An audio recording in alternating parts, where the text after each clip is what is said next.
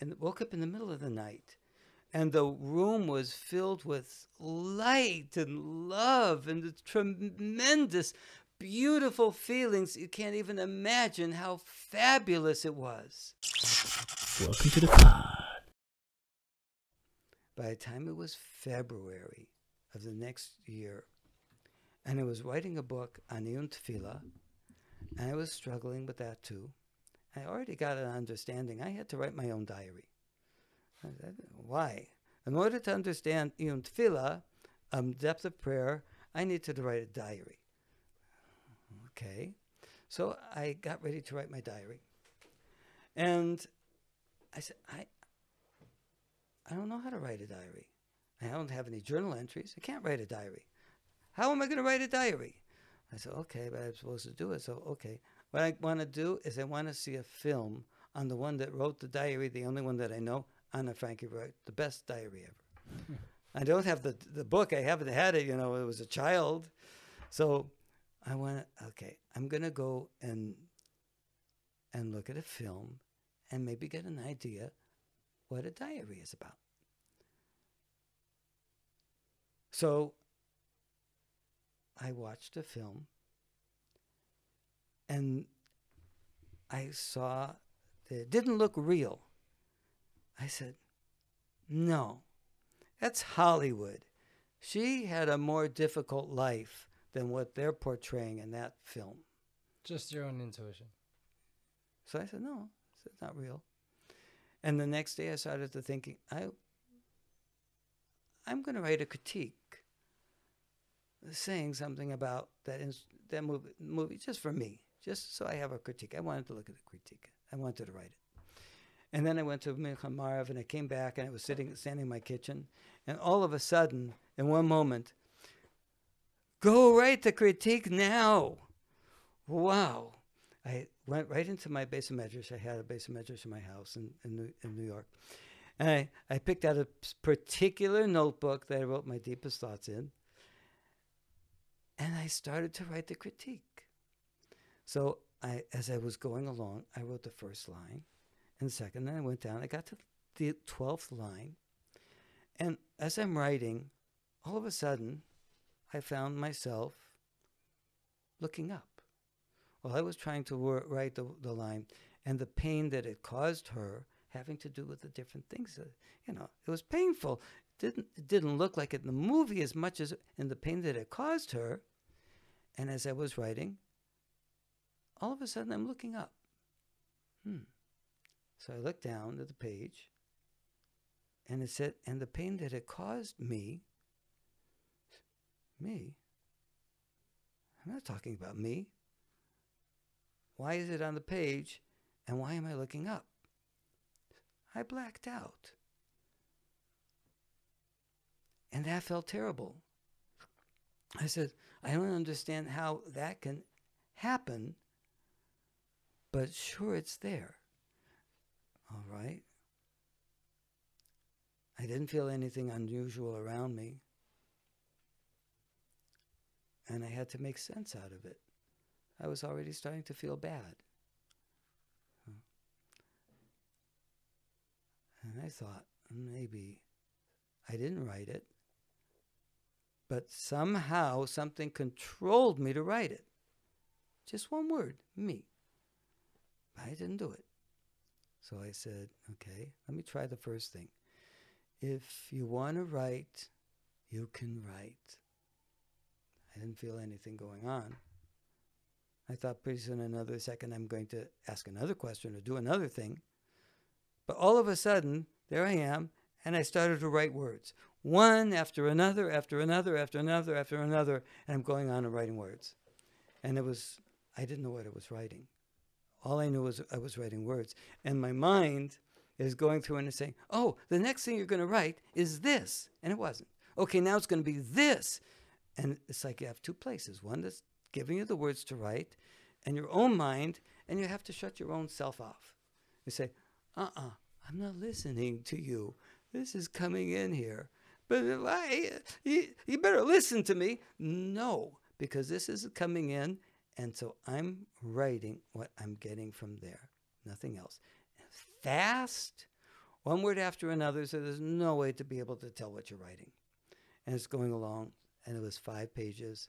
And at a certain point, I felt, it's this feeling over me is starting to dissipate. And then I wrote the last words.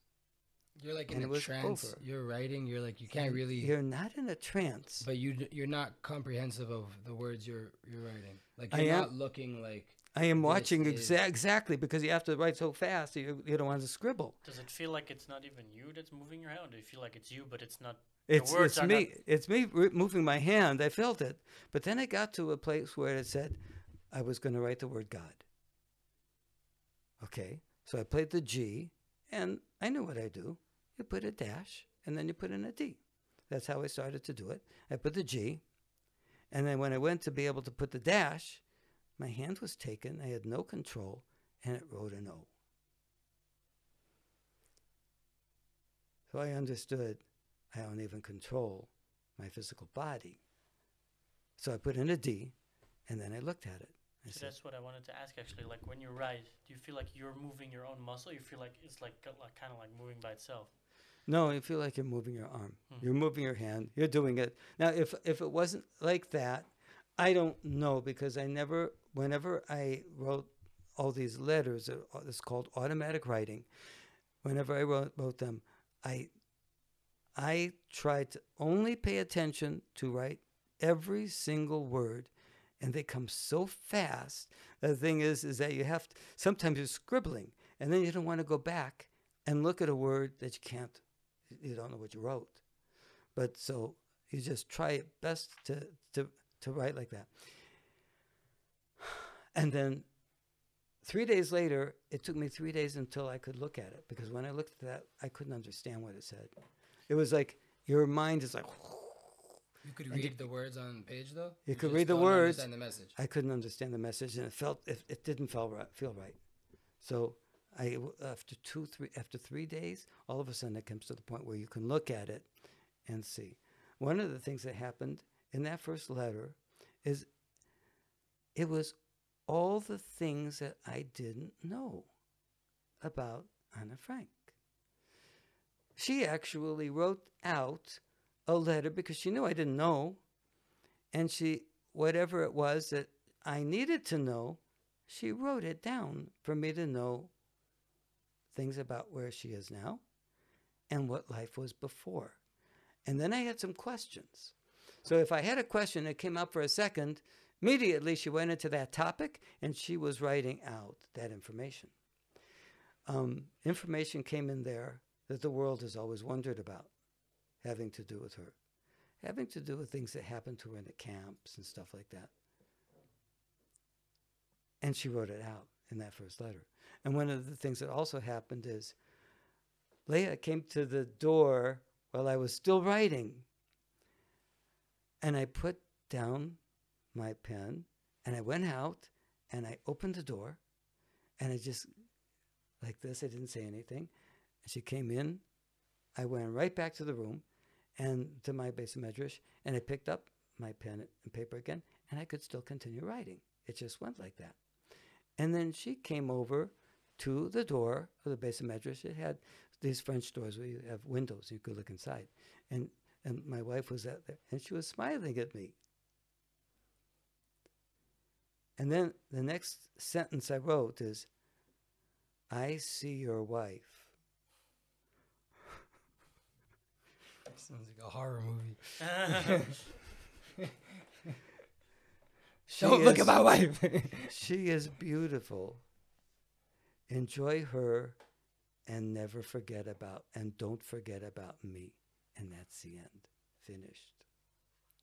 So it's a good ending. Don't worry. I don't know how much of a good ending that is. That I'd still be very scared. Were How do you were you handle scared this? at any moment? Were you like confused? Were you like worried? What does this mean? What were you feeling? What were you thinking while this is happening? I never heard of it. And as far as I knew, that it was the only time it's ever happened in history. You went But- to a Rav. You went to what do you do? Like as a Jew, like you have clearly a divine thing happening to you, Yes. or some demonic thing happening to you. One of the two. You don't know Yes. at the time, right? But Yes, you don't know. Well, it was the feelings were beautiful. And then that night I went to bed. And when I woke up in the middle of the night, and the room was filled with light and love and the tremendous, beautiful feelings. You can't even imagine how fabulous it was. And, I couldn't wake up my wife and say, "Oh, darling, wake up. The room's filled with light. It's filled with light. What do you what does that mean? It's dark in here." So I went to bed and I thought, maybe it'll be here in the morning. I don't know what it is. Maybe it has to do with that letter. And I woke up in the morning. It's filled with light. It is beautiful and fabulous. I said, but it's hard to take it. I mean, it's so strong, my body can't deal with this so well. And that's how it started. And now I had all these, I told you how I lived, and I had these very bad feelings. And I lived with them. And it came from previous Gilguls, and it came from my life experiences. But from that moment on, it was gone and replaced with beautiful feelings. You mean you had feelings of previous Gilgulim? Like Yeah, thoughts and memories? I had memories of Gilgulim, yeah. They have to do with things, When did that come to you? Starting when I was in my 20s. Wow. First one was a land surveyor. I could see, I didn't know what that was, but later on I found out more what that was. And there were like 5 that came up over periods of time. But 5 different lives, or 5 different lives. That's interesting because there's like 5 levels of the soul. Maybe you were made up of these 5 different, tikkunim for every soul level. Yeah, like from nefesh all the way to. Wow. So what happened in this case is that those melancholy feelings, they went. And there's not anybody that lives with those sad feelings inside, even no matter how much you work on yourself.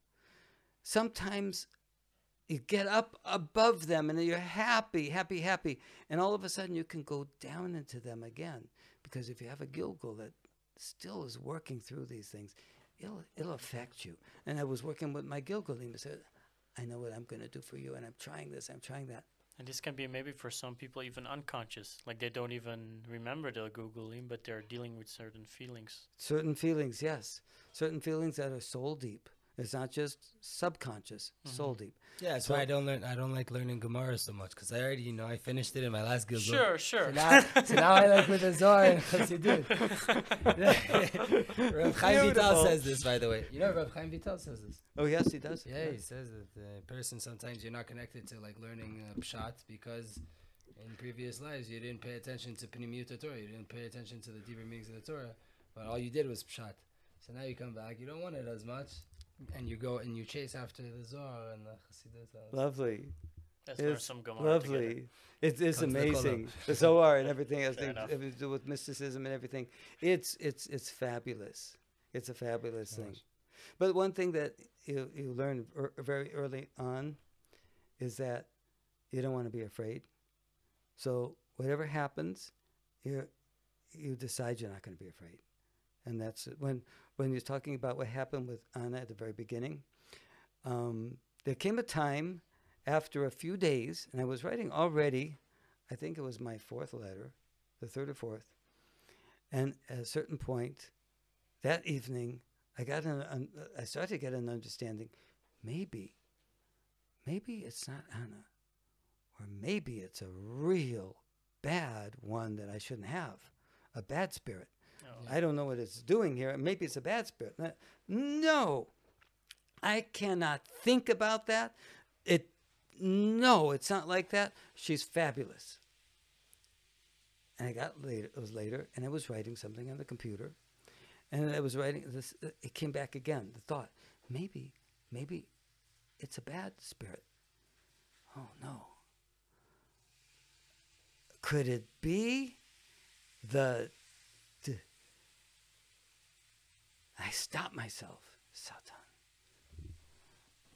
And then I went back to it again, and all of a sudden, I got a message, and it's, shut that thing off and go to bed. It was a computer. She was very, very upset. And I did. I shut it off, and I went to bed, and I left it. In the morning, she was gone. And then that was a terrible, terrible, terrible feeling. And I did it myself. What do you do now? So that night, I davened very strongly for her spirit to come back. And I spent an hour in Mariv working on that until finally I got an idea of a certain place. It's there. Come back. And then while I was davening, it started to come back. And then I started to go, and more and more. And finally I finished davening. I started to go home, and it was still coming back. I was like really, really happy inside. And I got home and write a letter. All right. I took out my notebook. I didn't like the sound of that. I started to write. It says, you hurt my feelings. A few other words. It was a very short letter. And she said, don't do that again. I warn you. When you get a warning. You see, when you're dealing with the spirit world, you have no control. You can't see anything. If you're getting a communication, but you can't see anything, you feel like something had happened to you. What was she warning you for? Because I hurt her feelings. So what was she warning you for? That was the question. What can she do? I knew that if I wanted to write a letter, I wanted to write a dash, and she took my hand, and she has control. And it's such a big control that I don't have any control. I can't say, no, you can't fight with this. The only thing that you can do is be kind and be right. And I didn't do it. Can you not avoid communicating? Read anymore. Can you not just like avoid communicating? Like, but at I'm the time sure you I also could. You enjoyed it though because it felt good. I enjoyed it so much. It felt so good. And after a few weeks, it comes to the point where you can't be without it.